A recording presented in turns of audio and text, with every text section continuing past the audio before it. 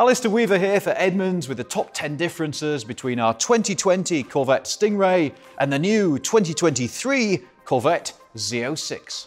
The blue car on the right is Edmunds' own C8 Corvette Stingray. We bought it last year with our hard-earned cash, and since then we've done over 13,000 miles on it. You can read all about it on the link below. Spoiler alert, we're actually really big fans. On the left is a highlighter yellow car, the new Corvette Z06 that we've borrowed from Chevy for the day. It comes complete with the Z07 Hardcore Performance Pack and promises an even bigger dollop of performance when it goes on sale next summer. We're going to compare the spec of each and declare a winner in each category, which isn't nearly as straightforward as it sounds. And now, without further ado, let's get on with it. Let's start with the bit that you probably care about most, the noise. Both these cars have naturally aspirated V8s, not a turbocharger or a supercharger in sight. But this, the new Z06, has a flat plane crank. We're going to talk more about that in a minute. So let's hear them. Fire it up, maestro, starting with the Stingray.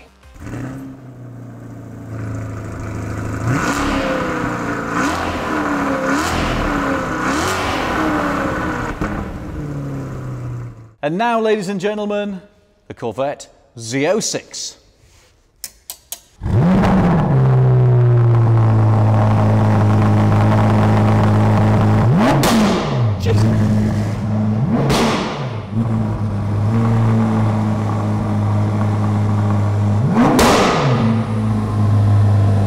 That's ridiculous.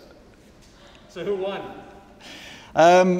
Victory. Winner is the Corvette Z06. It's just outrageous. You need new pants? Power, ladies and gentlemen.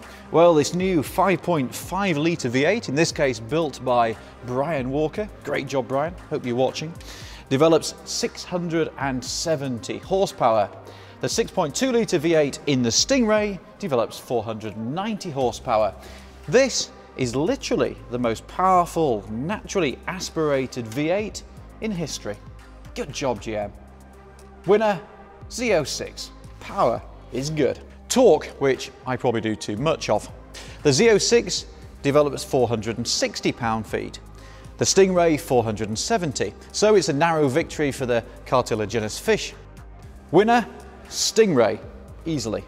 Crankshaft. The Z06 is a special flat plane crankshaft that saves a ton of weight, helps it rev to an extraordinary 8,600 RPM and sound fantastic. For anywhere close to this money, the only car that revs harder is the Porsche 911 GT3, and that's not a V8. How hard is it to engineer a flat plane crank V8 for sensible-ish money? Answer, very.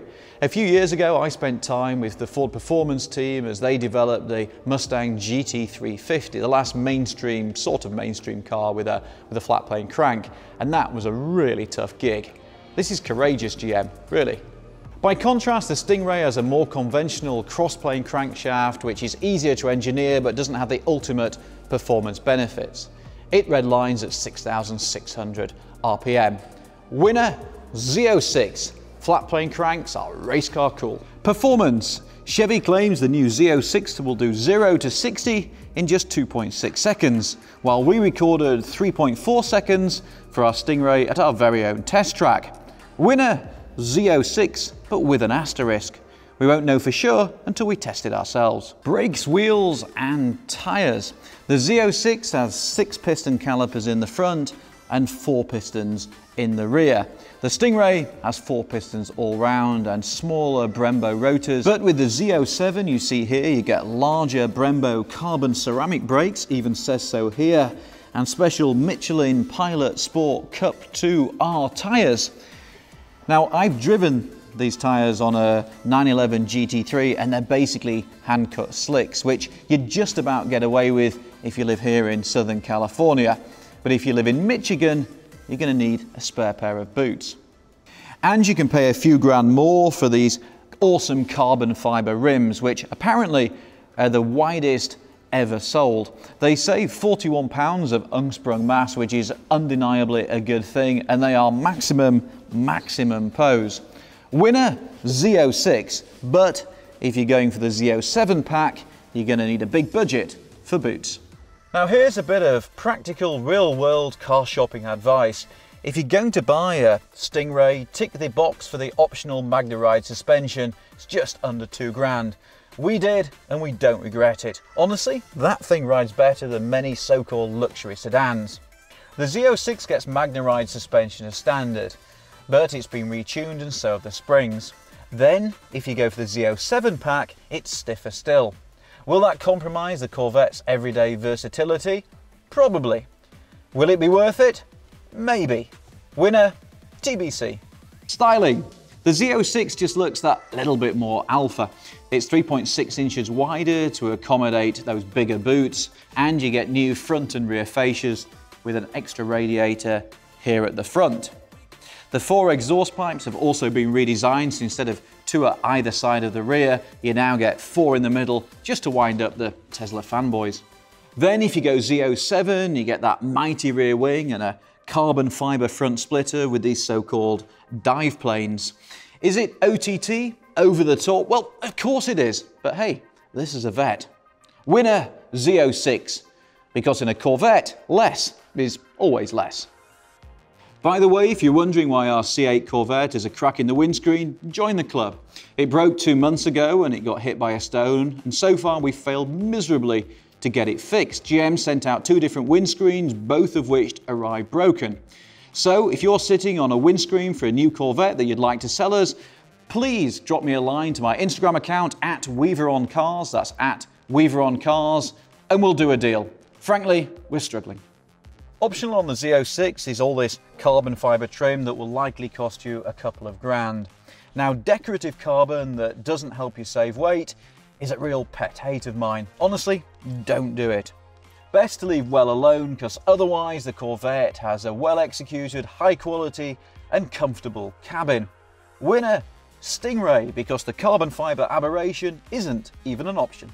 When the Stingray was originally unveiled, its $60,000 price tag caused a sensation, and rightly so. This one actually set us back 80 grand, which we think is really the sweet spot for a Stingray. Chevy won't confirm the price for a Z06, but we reckon it'll start at around $95,000. Then you can add on about $10,000 more for the Z07 pack, plus the carbon fiber wheels and a few other goodies too. This car that you see here is probably going to be around $115,000. Now, we recognise that's a load of money by anyone's standards, but consider this. Even the base price for the similarly powered Lamborghini Huracan is over $200,000. Winner, a tie. All things are relative, but the Corvette is still a relative bargain. It's no secret that we love our Corvette Stingray. It won our Edmunds Top Rated Award in the sports car class last year, and a year of ownership and 13,000 miles has done nothing to dent our enthusiasm, even if we can't get a new windshield. On paper, or even sitting on the floor behind me there, the Z06 feels like a logical next step, with or without the Z07 pack, and of course, it sounds fantastic. But here's a cautionary tale. Part of the Stingray's appeal is its everyday versatility. And will the new harder edge and retuned suspension compromise some of that? I guess we'll have to wait until the spring when we finally get to drive it to find out. Can't wait. If you enjoyed this film, please be sure to subscribe to our channel. Don't forget the bell thing. And of course, if you're wanting to sell your car, head to edmunds.com/sellmycar and we'll make you a cash offer. Thanks for watching. See you soon.